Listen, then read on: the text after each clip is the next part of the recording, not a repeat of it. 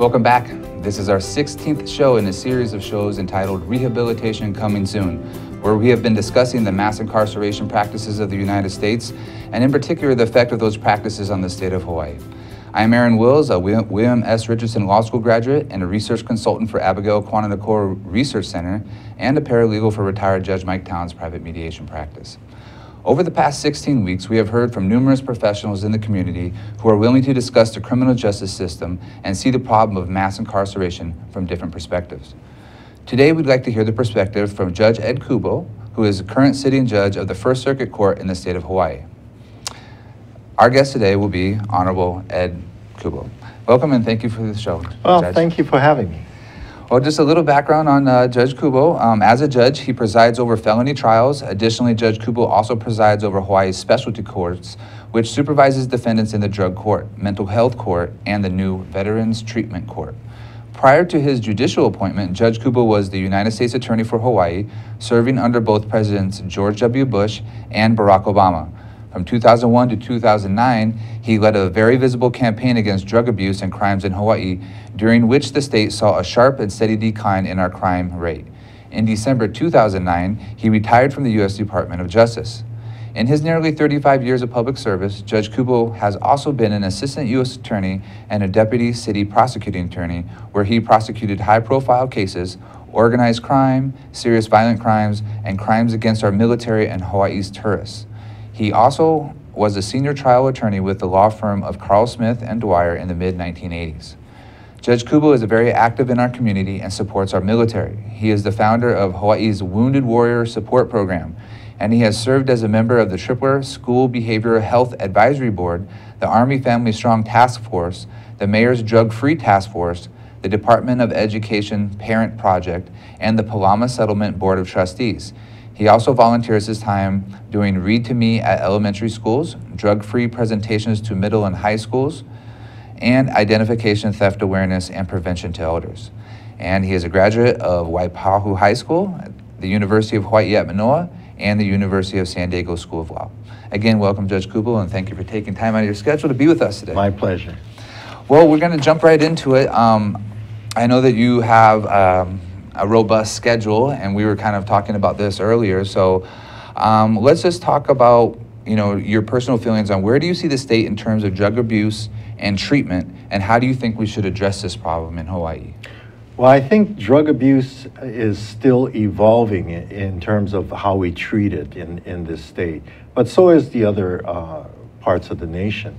What we're slowly seeing is a new evolving way of how judges are looking at these types of cases.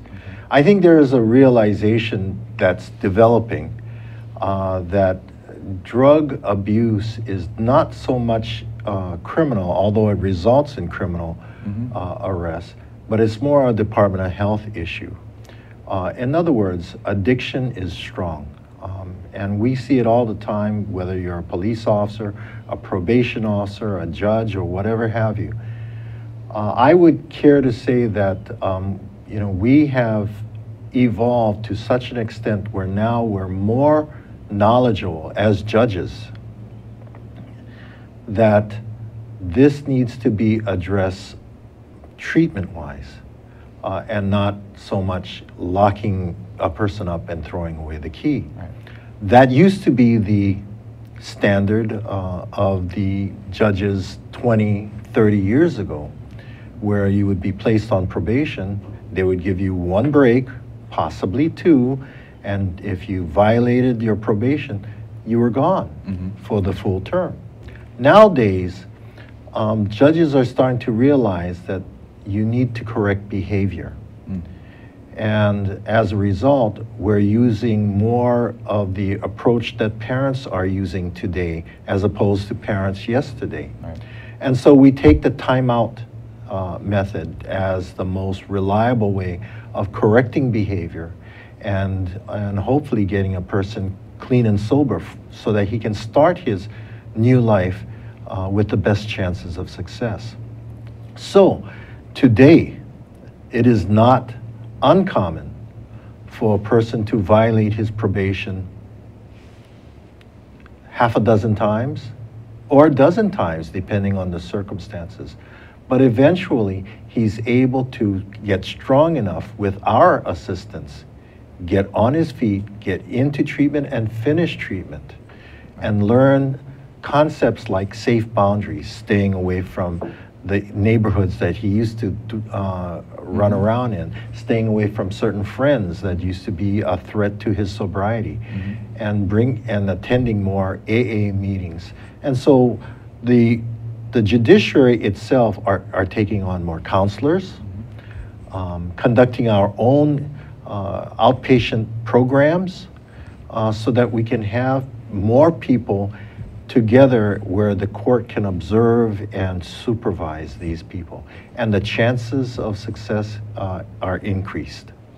And, you know, just to kind of go off of what you were saying earlier, you know, in the past it would be like if you screwed up a couple of times, you know, they'd have to throw you away into jail for, you know, whatever the term would be.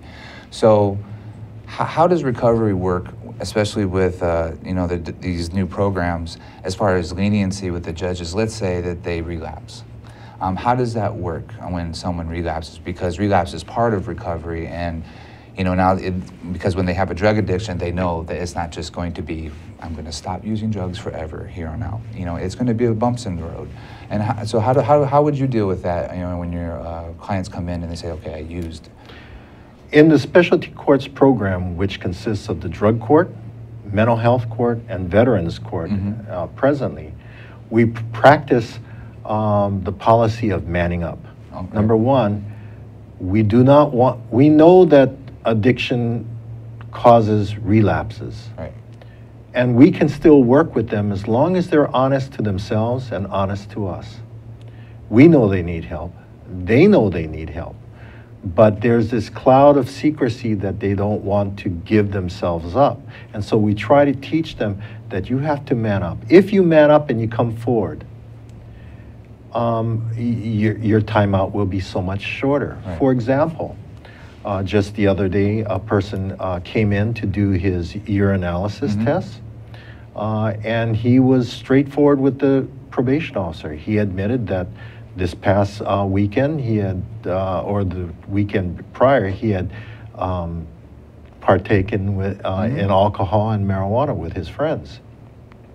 So he took the UA, or the urinalysis, and it was positive for THC.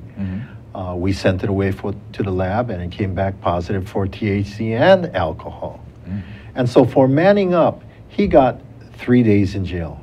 Now, if it's his second or third offense, well, it depends on the circumstances, possibly could go up to 5 days in jail. And if he's in desperate need of treatment, for example, he's had a string of violations and he cannot get himself clean for a lengthy period in time, then sometimes we have to think about holding him until we can get him into treatment. Right. And it's all about getting them back on their feet now. Now, it is costly, but it isn't as costly as putting him in jail forever, you know, 5, 10, or 20 years, which is the options that we have. We would prefer that at the most they spend time in jail away so that they can get clean and sober and go straight into a treatment program. Right. And so the whole purpose is to provide them with a aura of support and services. Well, as you know, and as you know, as we are well aware of, drug addiction goes across many different populations. And so it could, you know, it can affect people who have mental illness. They could have a drug addiction, or a person who actually is a veteran. They could have drug addiction, or there's just people who are just completely just into drugs, and it's just that is their addiction. Is just all the drugs, and so that is the need for the specialty courts. So can you kind of explain why the specialty courts were made in the first place, and are they actually effective? Well, up front, the specialty courts are extremely effective.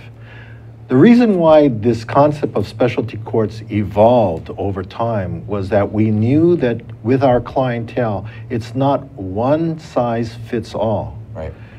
It depends on how they got addicted, and it depends on what type of services they need. For example, juvenile girls might have different needs and services to be given rather than a person who is wealthy and from Kahala. Right, right. So we try to tailor ourselves to the clientele in seeing what type of needs that group has and then addressing the resources around that. Right. We have 3 courts, as I indicated: drug court, mental health court, and veterans court. Okay. But you'd be surprised, these clients, they all intermingle. Right, I was just trying to, yeah. So it's not uncommon.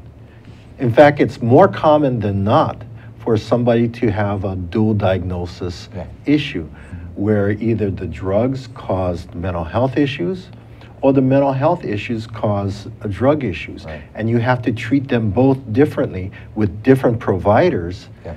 And you know, there's a cascading way of handling things that the experts have determined is the right way for the best chance of a person's success. Now, the newest court that you have, though, is the Veterans Court. Is that correct? Yes, and there's been talk of the homeless court coming up later on, too. And that's great, because and the reason why it's so important to have different courts is because different resources are available to these different groups. And so, you know, for veterans, you know, obviously they have a lot more resources available to them, but they're going to need the help to get to those resources. So it's nice to have specialty courts that can kind of address each population's individual needs. Yeah. So how many cases do you actually handle as your role as a specialty court judge? As a specialty court judge, I have approximately 1,000 probationers that I oversee. And it's broken down basically with the lion's share being, I'm helping Judge Alm with the Hope cases, and that's about 600 cases. I have drug court cases, and that's about 300 cases. We have mental health court, and that's about 50 cases. And we have the Veterans Treatment Court, and that's about 25 to 30 cases. Okay. And we are actively graduating these people from the program. Each of these programs are 2 years long, so it's not something that they can go in and they'll be out in a moment. Right. It's a 2-year program that's filled with counseling, AANA meetings, constant UAs, meeting with probationers, going to treatment and in-group counseling, so it's intensive. And at the end of the program, we have a very high success rate. In fact, so far the Veterans Treatment Court, who help veterans, is going at a rate of 100%. Everybody who comes in graduates. Oh, that's awesome. And next month we're going to be graduating 25 people from the drug court program. So, you know, this is a program which we are actually seeing it work. And these people walk into court unemployed, addicted, no motivation, and they walk out of court graduating with a job, with a house or a roof over their head, and the chances of success because they have a sober support system around them.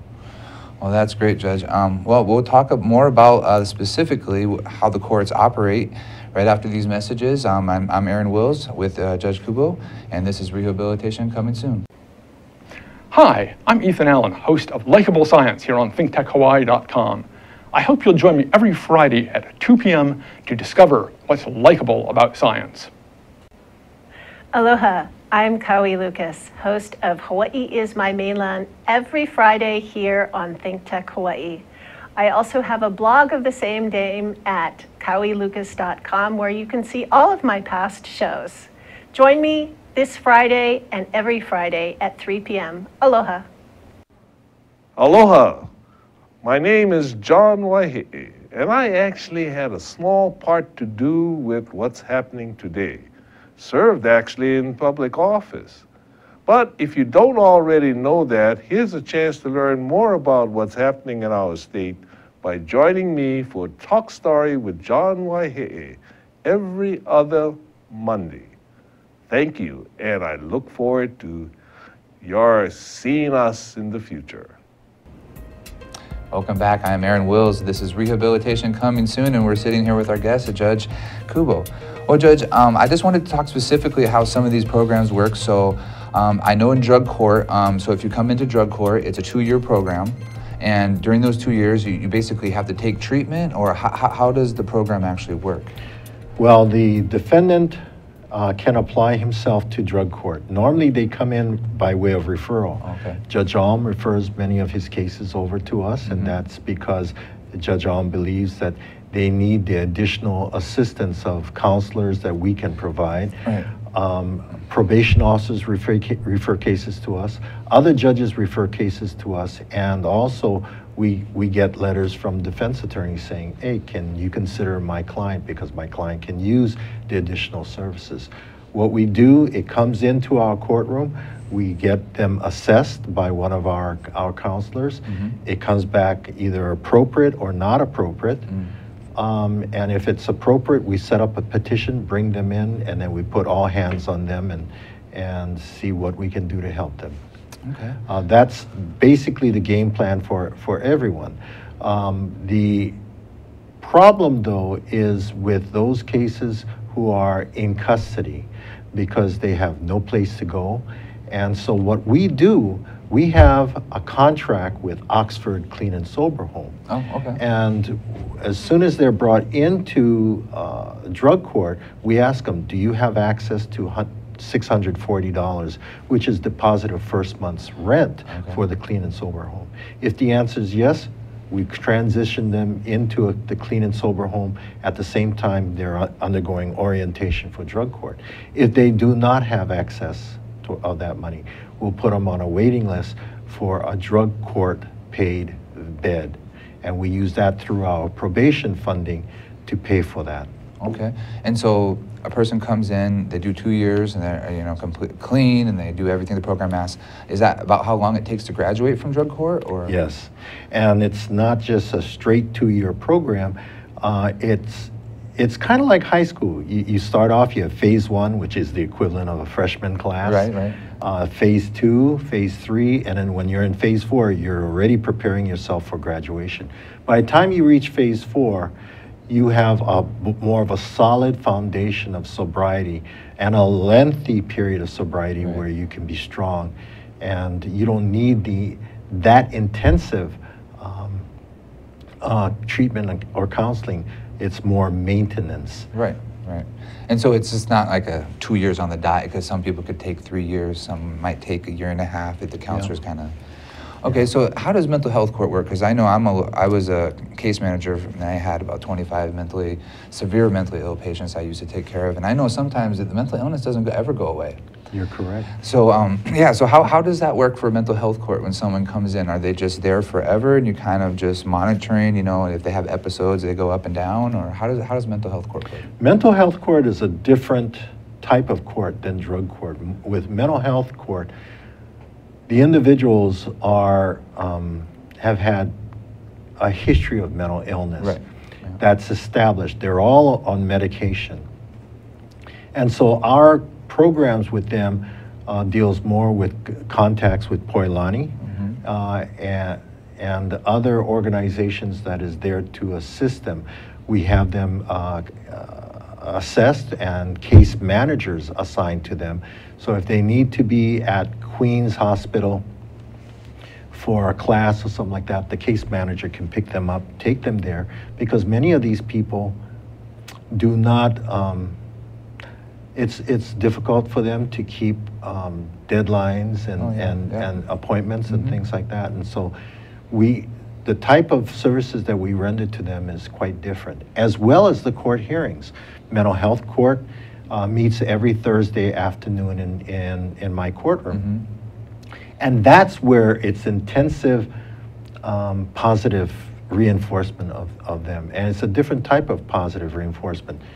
We look at the individual and we make them feel so good about themselves that many of them have wanted to come back every Thursday because they want to get either the round of applause or the pat on the back or the handshake to recognize that they are doing well, that they saw their therapist this week, that they're taking their medications, that there was no incidents at their clean and sober home or their group homes. Right. And right now, you know, we are, our success rate is good. It goes up and down with this client group, but overall, I would definitely say that the drug court program, the mental health court program, and the veterans court programs, I would rank them straight A's, if not the best, you know, one of the best in the nation. Yeah, no, I agree too, because you know the needs out there, and these people are getting good help. And so the veterans court, so obviously you have to be a veteran, U.S. veteran. So how does, I mean, is it like a 2-year program as well for the Veterans Court? It is a 2-year program. We are linked directly with the Veteran Affairs up by Tripler. We also make sure that these people coming in have served in the military. Now, there's veteran treatment courts across the nation, almost 300 right now. Wow. But they have different types of programs. For example, you have programs that there must be combat injuries to be eligible, or combat-related injuries. That's not what we have. We try to be as liberal as we can so that we get the most people involved in the program so that we can put hands-on on them. Okay. And so our only requirement is that they be in the judiciary, facing charges, and that they have served in the military, period. We don't care if they went to Afghanistan or Iraq or Vietnam.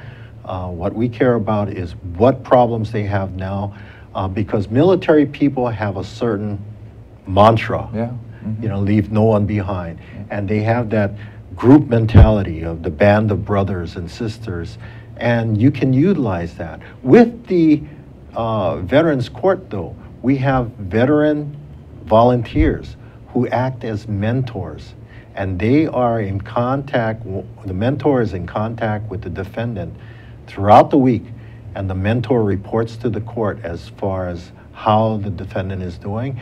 And so he's kind of like a cheerleader, a coach, a facilitator, and he already knows the VA system, and so he can usher the defendant through the VA system to get the help that they need. Oh, that's great. Well, I just, you know, one other topic that I wanted to kind of approach here, that, you and I both understand how important employment is just to ourselves. You know, how, and I tried to stress this too, you know, when prisoners are coming out, you know, the jobs that they actually do, they should be paid real wages, and that money should be put aside to either pay their victims back, or so that when they get out, they have some money to survive off of. How many of your defendants are unemployed, if you know? When they come into the court, I would say 98% of them are unemployed. And that's staggering, because that either says something about our economy, or it says something about their motivation, or some kind of discrimination against them. I don't know what it is, but extremely high. And how I know this is because I look at their case histories and I see the arrest reports.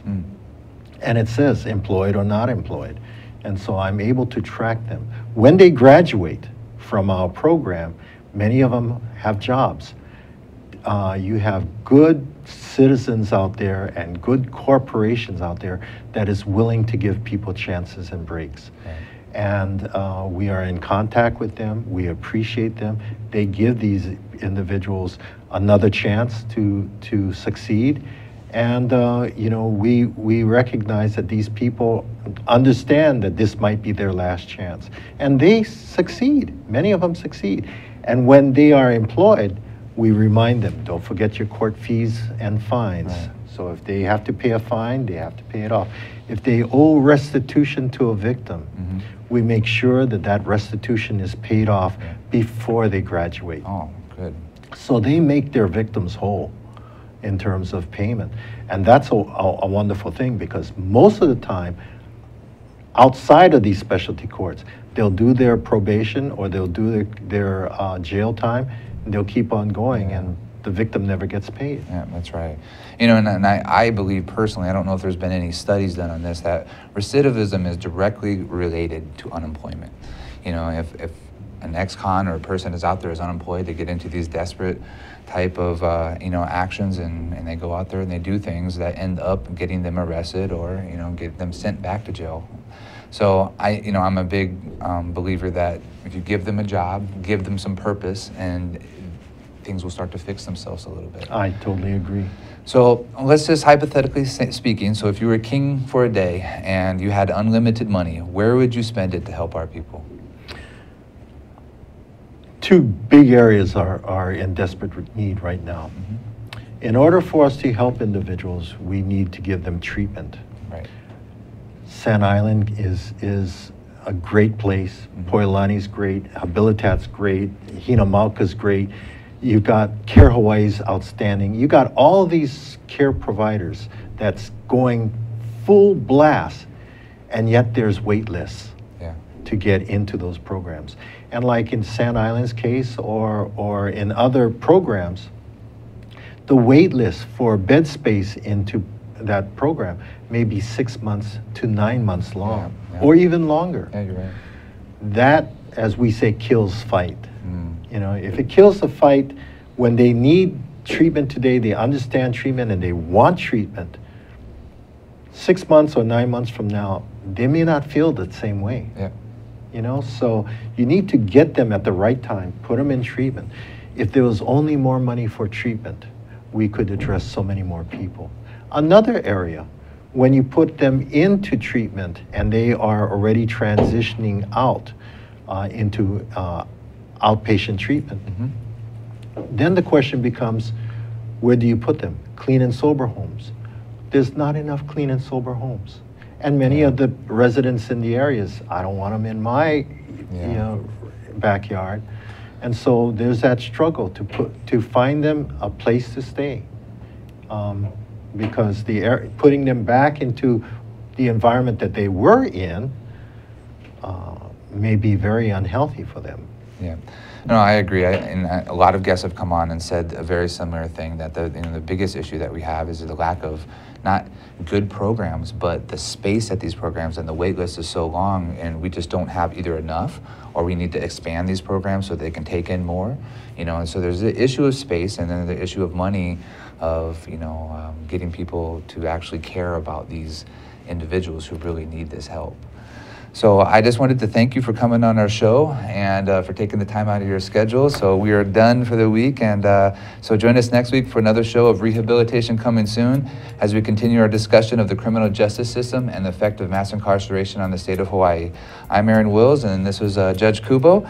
And stay tuned, because coming up next is Sustainable Hawaii with Kirsten Turner. Thank you.